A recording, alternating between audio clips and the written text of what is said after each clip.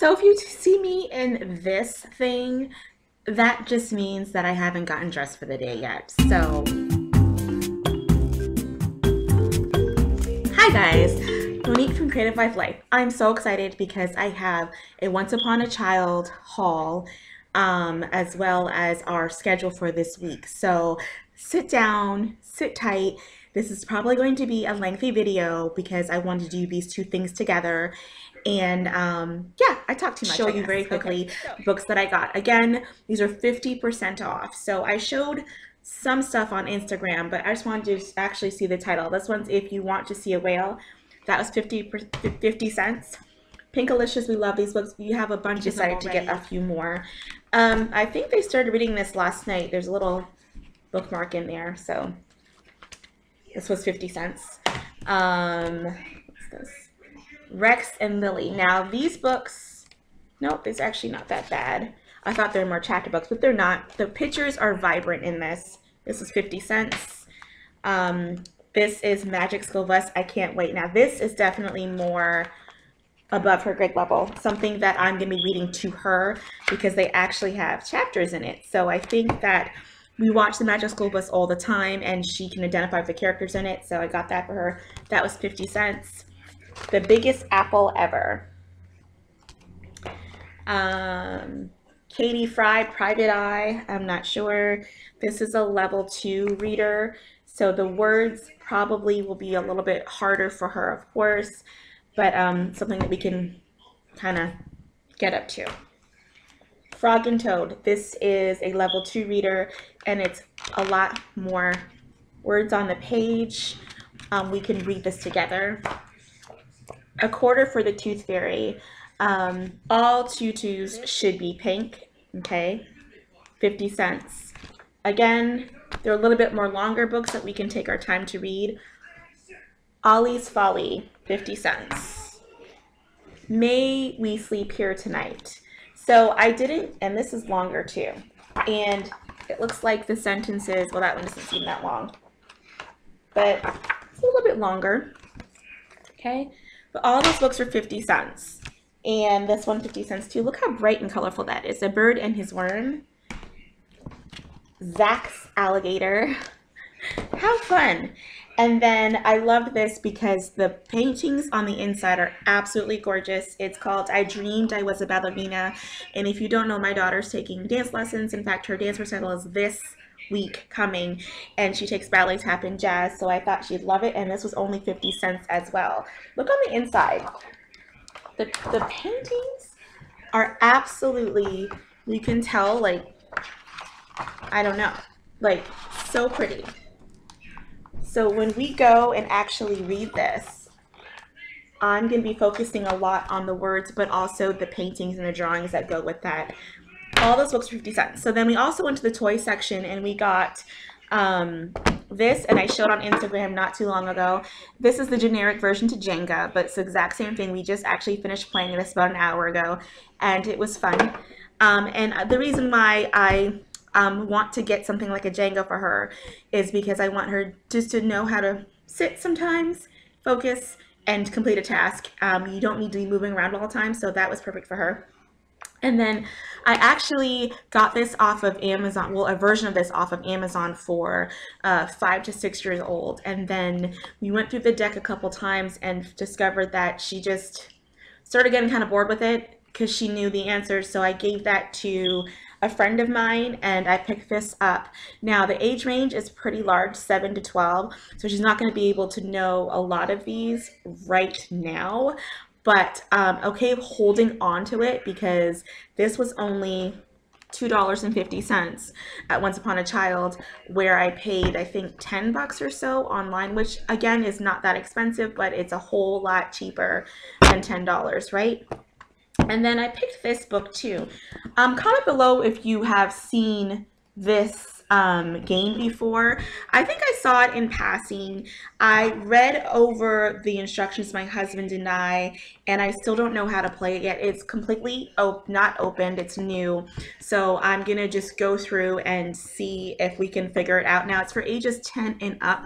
But I'm sure that Riley, once we explain it to her, she may catch on. And again, this is only $5.50, so I just thought we need to build up our game stuff here because summer's coming. And the last thing that's non-books or games, my husband saw these shoes and thought that they'd be perfect for her, and they were only $5.50. Sorry, $5.50 at Once Upon a Child, and they look pretty new, and I can't really tell the brand of them. Um, but they look like they've only been worn a couple times. Like there's some stuff on the back, but still, it looks like they're pretty new, and I thought she can wear them in the summer as well as into the fall. So now we're gonna go switching gears, and we're gonna go look at what our week looks like so far. Okay, so I have already made changes. I actually was a little bit more disciplined, and I did my scheduling it's Monday, so I did my scheduling last week Thursday or Friday. Now, again, this is absolutely new, and I've already written on some stuff, some notes, and changed some things around, so sorry about that. Okay, so again, we do a 4-day-a-week schedule for homeschooling, and I'm sorry that it's not clear, but we do a 4-day-a-week for homeschooling, and so we go through our devotions, and for this week we're going to focus on Psalms chapter 1. So we actually prayed and we read Psalms 1, verse 1, and then we're going to go through and read Psalms 1 verse 2 through 4 this week. And then we went ahead, and I'm going to try to show you it. Hopefully it'll show up on the screen. Oh, we do copywriting every day. So today, this is my writing. So this part is my writing, and then she just copies it on the other side. So yesterday was Sunday. I went to church yesterday. Yesterday I wore, and the reason why I keep writing yesterday is because I want her to get used to writing yesterday and also knowing how to spell it, and just get used to using the word yesterday in past tense and what that means. So she got it because now she can just write yesterday without looking at it. So that's mine, and this is this is an example of what she writes like. So she did that, and then she finished the sentence. Yesterday she wore a black dress and black and red and a black and red jacket. Okay, and I want to make sure she knows if she's using her punctuation correctly and that she's writing and forming the letters correctly. So that's an example of our copywriting. So the rest of the week we do copywriting every single day before we actually start. For Mondays, typically we just do language arts worksheets. So we did 2 of them today. She read the passage, and what you see highlighted in green are the words that she stumbled on. Now, when I looked at this, I think this is a first into second grade thing, because when I looked it up, it was not under kindergarten, it was under first grade, I think. So I expected her to stumble on a few of the words. So we read it actually only through twice. So the first time I highlighted the words that she stumbled on. The second time we focused on those words as we read the story again. And then we went through and she cut out these 5 pieces of paper, and then she put the story in order. So it's just about reading and comprehension, and also she's getting the cutting and pasting thing, which all kids like to do anyway, so I liked that. And then this right here is Would You Rather. So for these, it's another opinion piece, but I have her actually read the sentences, choose what she wants to eat here, and then write the sentence.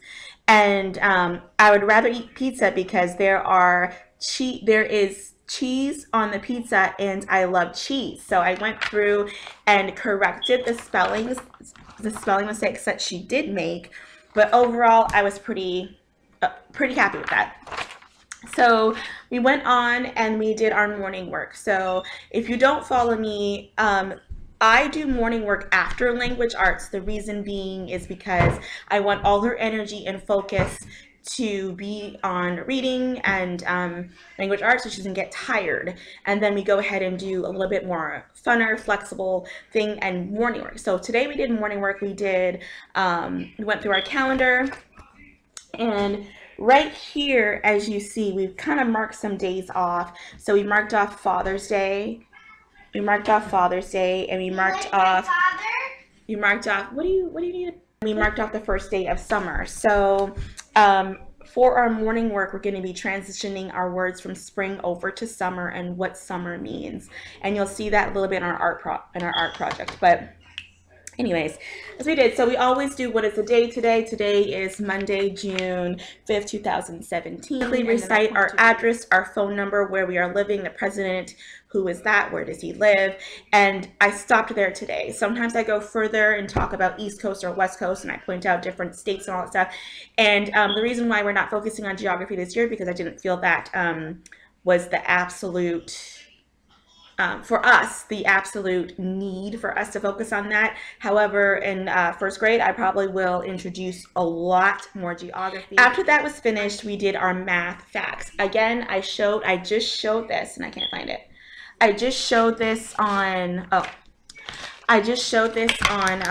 Instagram, and I showed it twice because I absolutely adore this.